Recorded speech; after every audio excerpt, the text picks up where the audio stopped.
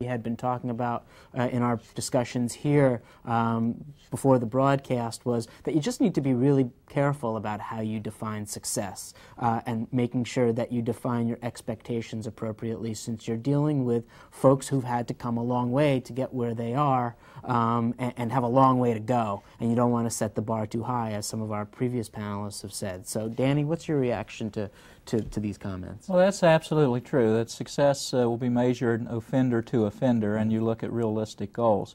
But to get an overall picture, in West Virginia, Southern, we do gather those stats monthly as to how many folks are employed, how many folks do have at least a high school education or GED, and then we compare them to the state statistics. So that does give us a gauge in how we're doing, and our goal is always to beat the state statistics, and fortunately we're doing that. Brian, reactions? In Southern District of Texas, the cognitive skill training, we don't have any statistical information, but basically word of mouth feedback from my colleagues. The offender, upon entering the R&R program, is thinking differently, is acting differently, not as confrontational during office visit. He appears to be making some changes. The offender themselves saying, you know, I didn't really accept this program from the beginning, but I really think that I can benefit from the tools that they're being taught, and that they will use it, and they will they will do the exercises, they will participate in the role play, and you can see the positive change. So our success is based upon what the offenders are saying to us, what they're saying to their officer of supervision, and what that officer is saying to us. It's making us believe that we have a successful program. So you need to actively listen and to what's going on with the offenders and make sure that they are hanging with the program. Very interesting. New York Western, anything further to add?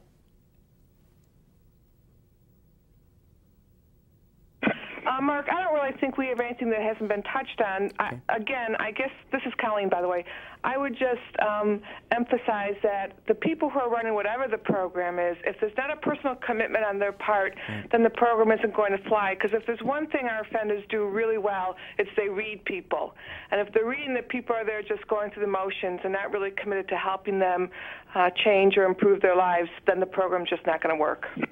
I think that that is a really good place to leave it, because ultimately this is a program that's about the offenders and defendants if we're in a pretrial setting. And by the way, I know that there are pretrial employment assistance programs. In fact, I believe Jackie Peoples gave me a call earlier and has written an article in Federal Probation on setting up a pretrial services employment assistance program. So let's just leave it there. We can't really get anything any better than that. So thank you, Colleen. Thank you, panelists.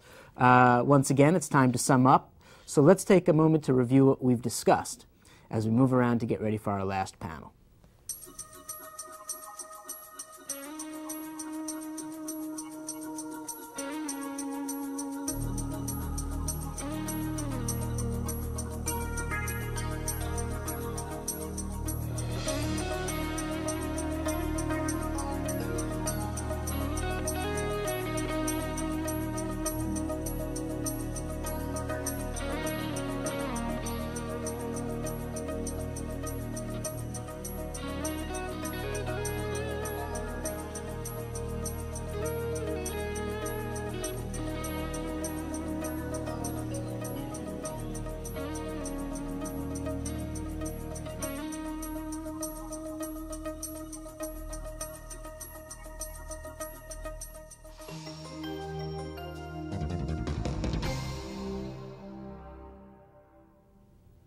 Before we get to our final segment, my understanding is that we've got a phone call on the line. Pamela from New York. Pamela, are you with us? Hi, it's me again. Mark, Hi, how are you? I just wanted to add to the previous segment when Great. you were talking about influencing the offenders. Here at Southern District of New York, we also ran groups where we had offenders who were actually successful come in and discuss, you know, the avenue, the roads that they took to overcoming their obstacles. And I don't know, we just found when we had like the motivational type group settings where they talked, they fed to one another, they actually encouraged each other when they were, when they presented negative attitudes.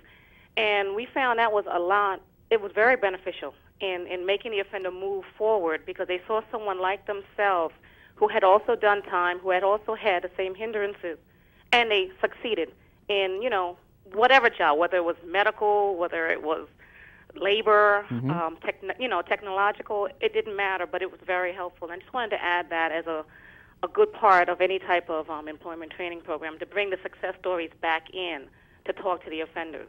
I'm glad you raised that point, if only because back in the clip, particularly the Texas Western probation clip, we saw one of the offenders talking about the level of distrust that exists between offenders and probation officers and how that has to be overcome. And maybe this is one way of having them overcome that. So I really appreciate your calling and making that point. You really sort of helped sum it up very well. All right, we're going to move on to the final panel. This final segment is mitigating life skills related conflicts. Danny Kuhn is still here from our last panel and is now joined by Scott Ballack, U.S. probation officer from the District of Nevada. Welcome, Scott. We're going to show you, as we've done in the past, a brief video vignette to help focus our discussion. U.S. probation officer Keith Johnson receives a phone call from Gina Scott, the adult daughter of convicted felon Stephen Scott. Stephen is not married and served 12 months for a single charge of telemarketing fraud. He has been on supervision now for 4 months. Hello, Officer Johnson speaking. Hello, Officer Johnson. This is Gina Scott. You're assigned to my father, Stephen. You saw him last week. You know, the phone swindling thing. Yes, I know Stephen. What's wrong? You've got to do something. We really got into it this morning. I can't take him anymore. Okay, now just take a deep breath, start over from the beginning, and tell me what happened. You know that I live with my father, right? Well, it's like we're living in the dark ages. He never pays the electricity. The power's always going out. And it's not like he doesn't have the money. You know he has a steady job. I swear, I've had it with him. Did you say you had some kind of fight? We always fight over money. Only this morning, as I was telling him for the umpteenth time to get over to the power company and pay the bill, he starts in on me. I mean, if I hadn't left, who knows what would have happened. Sounds pretty serious. Now, Gina, are there any other problems? What else is going on? He never pays any bills. Or in those rare instances when he does, they're never on time. And then we have bill collectors calling us. Can't you do something? You said if we ever had a problem to call. Well, I'm calling. And I'm glad you did, Gina. Look, I'll try to meet with your dad today to discuss it. Now, where can I reach you if I need to? Fighting with your daughter, Stephen? I know you and Gina aren't always like this. What's going on? Well, we never did get along when it comes to money. She doesn't think I can handle it. Steve, I have to tell you, fighting with your daughter, having your utilities turned off repeatedly, and dodging bill collectors aren't exactly good signs. Things like this could spin out of control. Well, I guess I just forget. And then by the time I remember, it's either too late or I spent my paycheck on something else. Okay, let me suggest this. Why don't we get everyone together? You, Gina, me, and maybe we should include your boss, Alex Marshall, right? Yeah, since she's the one who cut your paychecks. Maybe if we get everyone together, we can find a solution that suits everyone's needs. Calling Alex isn't really necessary, is it? I mean, she's my boss, you know. She really doesn't have to know anything about this. No, I think she should know. If you want a workable solution, we need to get inputs from everybody. I'll set up something for tomorrow night and let you know. One time. I wasn't even my fault. Don't exaggerate. Okay. Let's everybody step back for a minute. Bickering's not going to get us anywhere. We've already discussed a few ways to work this out. Let's see if we can make one or two of them actually work. Alex, what do you think about these ideas? Well, we certainly have some options. One thing I could do is release Stephen's check to Gina. What? You can't do that. That's my money. Wait, Stephen, don't be so quick to dismiss this idea. Let's talk about it. It's still your money, and your name would still be on the check. Right, Alex? Of course. But by giving it to Gina, at least you know the money is still there when you need it. Yeah, Dad. Look, Gina can open up a new family account with both your names on it and set it up so that both of your signatures are required for withdrawals. You know, that's a good idea. My business partner and I have that set up on a corporate account, and really having that check and balance system in place is good. Both of us would then know when, not to mention where the money is going.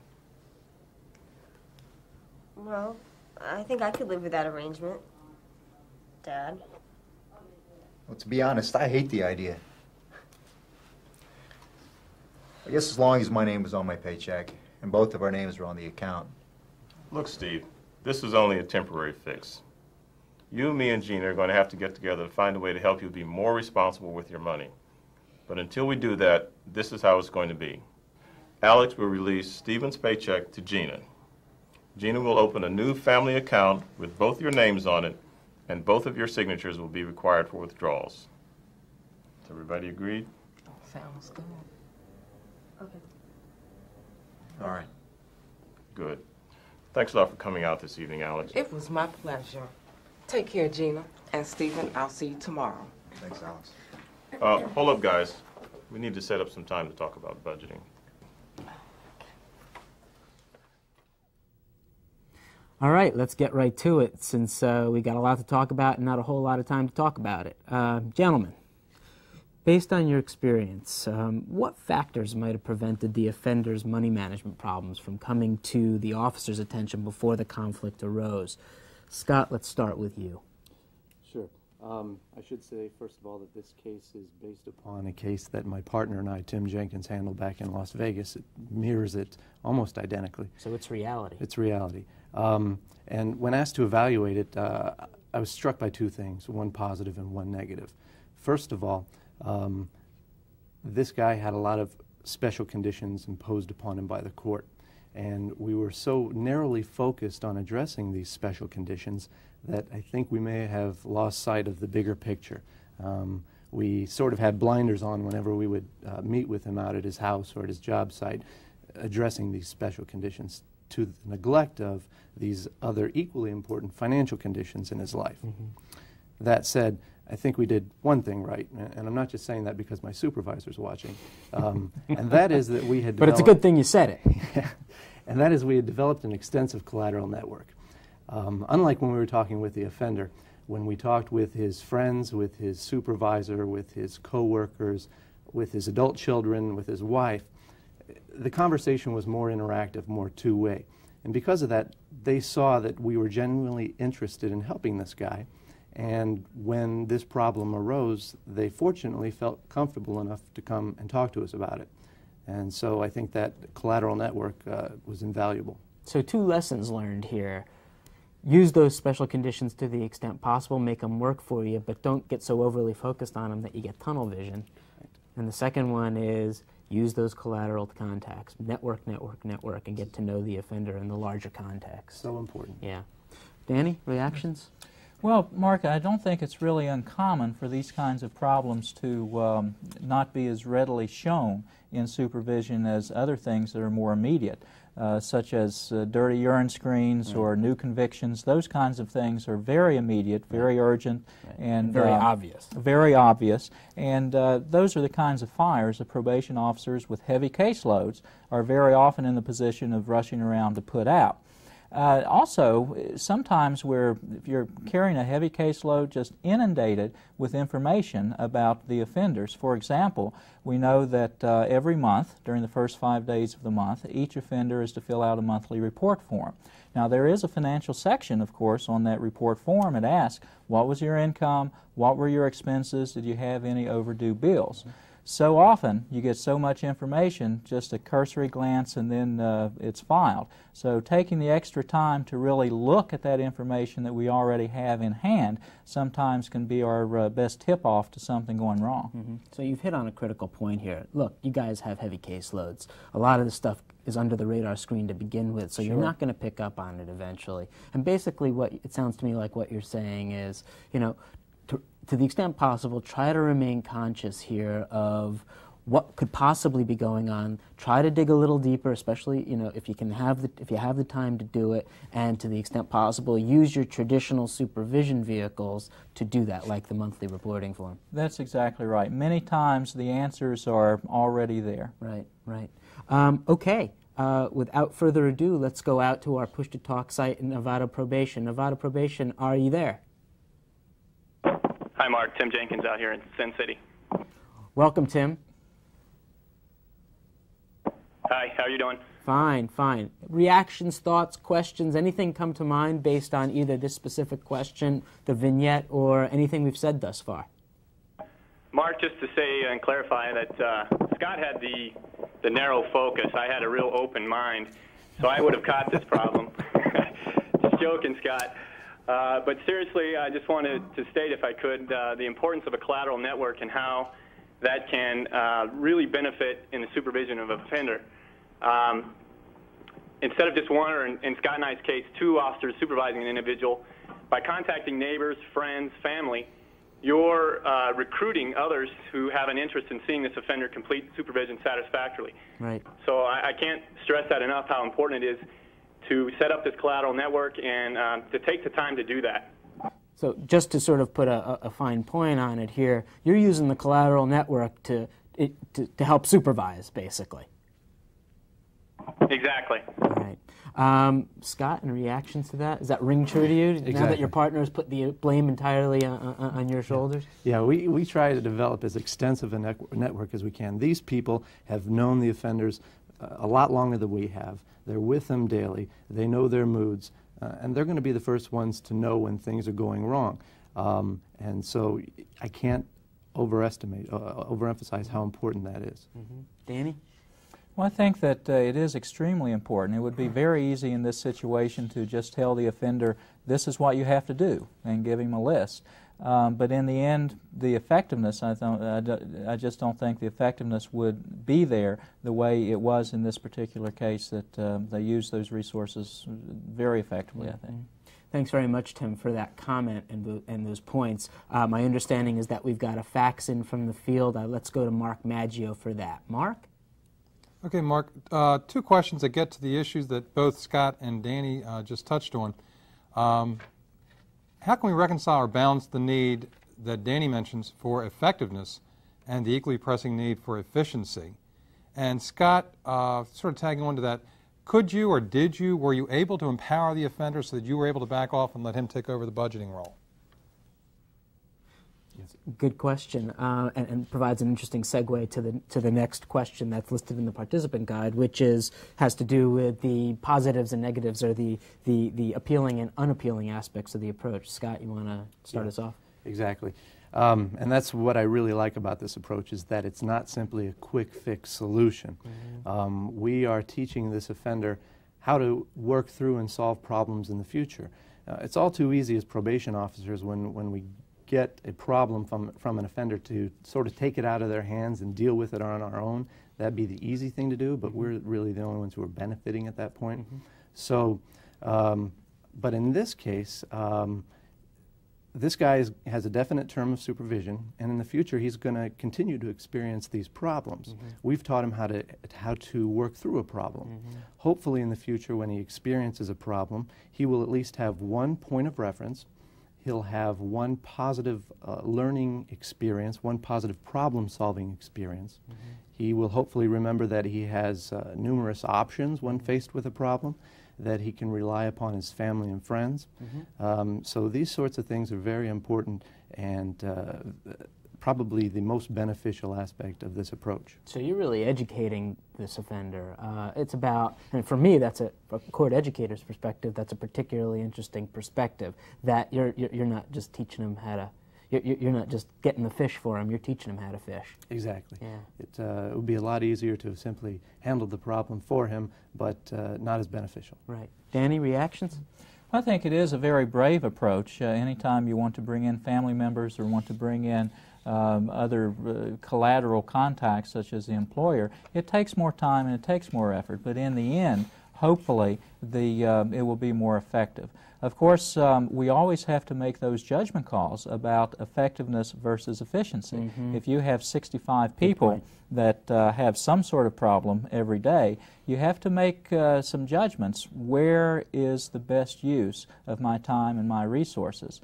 And I just don't think there's a form or a particular model that can really tell us that. It just comes with time, and you have to use some intuition to choose the battles where you can be the most effective. It's interesting because you sort of touched on one of the more unappealing aspects potentially, which is the sort of this front-end inefficiency. So maybe we can get a little crossfire going here. Scott, what's your reaction to Danny's comments? In terms of picking and choosing and that kind of thing. Yeah, obviously you need to pick and choose and see where you can do the most good. But that's what we do every day, and that's what we're paid to do, make professional decisions. We prioritize every day when we're in our office, when we're out in the field. And we do so on these sorts of cases by sense of urgency. I mean, this guy, his life was falling down around him, and so it was very urgent. And also, it was important that this offender was receptive to our idea, and so we knew that it wouldn't be forcing it down his throat, and he would be cooperative. And so, again, that's the sort of thing that you do. You prioritize and you make those decisions, but that's what we do. That's what we get paid very well to do, and that's what we should do. Right. Interesting. Let's go out to Mississippi Northern. Because I know that you guys have had a chance to discuss this in your district. We've talked about it over the phone. Danny McKittrick and I have. What do you all think about this approach? What are some of the positives, some of the negatives, some of the appealing, some of the unappealing aspects? Hi, this is Laura Wright speaking for Mississippi Northern. We felt that the probation officer's approach was effective. We felt he obtained pertinent information from the daughter by asking probing questions. We also felt he was able to get all of the parties involved together for a meeting, and he did so quickly. And we felt he was able to do so quickly because he had a good rapport with the family, the employer, and the offender. Interesting. Reactions? Again, the extensive collateral network is so important. Great. Thanks. My understanding is that we've got a call from Becky in D.C. in the probation office. Becky, are you here? Yes, I am. Hi, Becky. What's your question or reaction? Actually, I wanted to find out if, I'm sorry, the officer's name escapes me now, but if Scott, if he and his partner addressed where the offender's money was going, whether it was drugs or alcohol, or what the issue was there, since apparently he didn't have anything to show for the money. Yeah. And perhaps not surprisingly, he was gambling his money away. And again, I back up and I say we were going in with blinders on, and for all I know, there may have been betting slips on the table as I'm talking to him about his community service. So that's what reinforces to me that every time I go into a situation now, and of course this was the very first case I ever had, let me say. Whenever I go into a situation now, I step back and I try and take a look at the bigger picture and the offender's life situation as a whole. I don't always necessarily focus on those very narrow court-ordered conditions. Interesting. Any reactions to that? Well, everyone's life is a tapestry. You know, the probation officers as well as the offenders. So we find over time that one thing is connected to the next thing to the next thing. And the betting slip on the table, put it down the road, is connected to the paycheck, is connected to the employer. So you have to take a holistic approach. Great. I want to get to the last question because it has to do with next steps. Scott, Danny, how do you handle the next steps? We saw in the vignette, for example, that at the end, the officer was saying, hold on a second, let's talk about budgeting. He was looking toward the future. What would your next steps be, or what were they in that case? Yeah, I think it would be very easy in this situation for the probation officer to say, okay, problem solved and move on. However, I think that the probation officer should view this as simply a stopgap measure, which will now allow him to address the underlying problem, the bigger underlying problem, in a more methodical fashion. In our case, we assessed where the offender was financially, and he was at a very low level, and we, throughout the term of supervision, continued to reassess. So On successive visits to the home or in the office, we addressed very basic financial and budgeting issues. On our first occasion, we saw the need to address the differences between needs and wants. For example? Yeah. While this guy knew that he had to have groceries, and that's a need, he also believed that premium movie channels were a necessity and not simply aren't they? a want.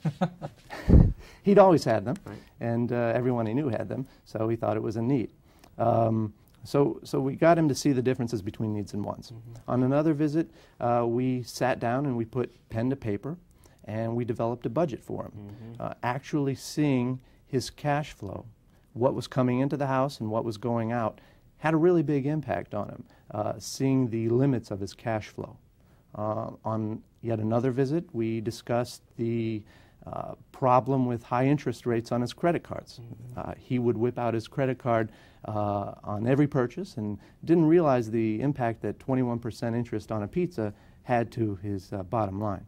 So very small baby steps for this guy and continued reassessment throughout the term of supervision.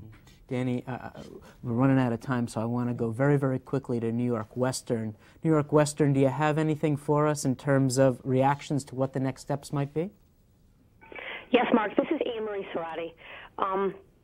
What I thought I would do, since we already discussed that we don't want to reinvent the wheel, I would actually send this individual possibly to a money management program, which may include consumer credit counseling.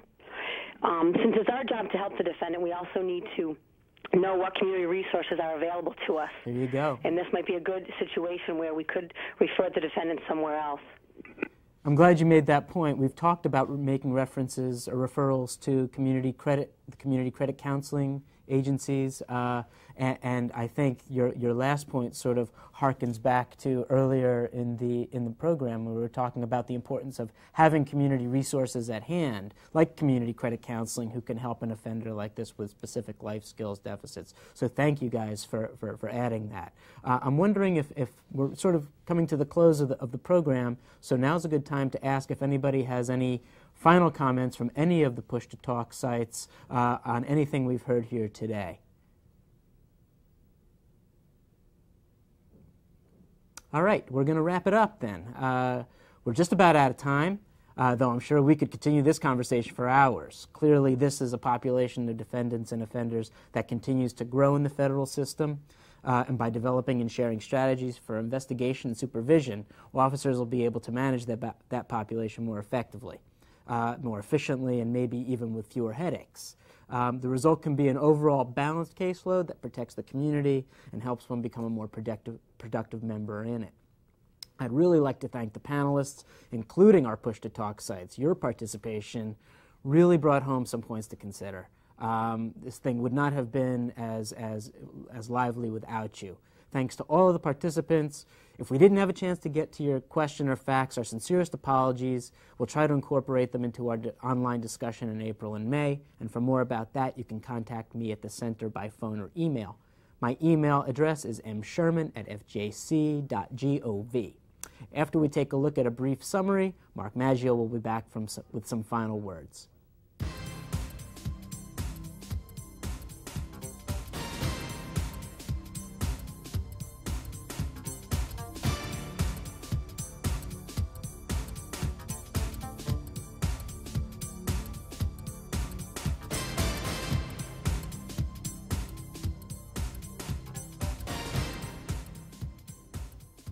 As Mark said, that's all the time we have for today. To those who still have questions to be answered and comments to be made, remember, you can continue this discussion in the online conference coming up in April. District representatives should contact Mark Sherman for more details. Keep an eye on the FJTN Bulletin for our next Special Needs Offenders program, which will focus on computer crime. Remember to fax in your participant rosters and evaluations because we need your feedback as we plan additional FJTN programs. And with that, thanks for participating, and please enjoy the rest of your day.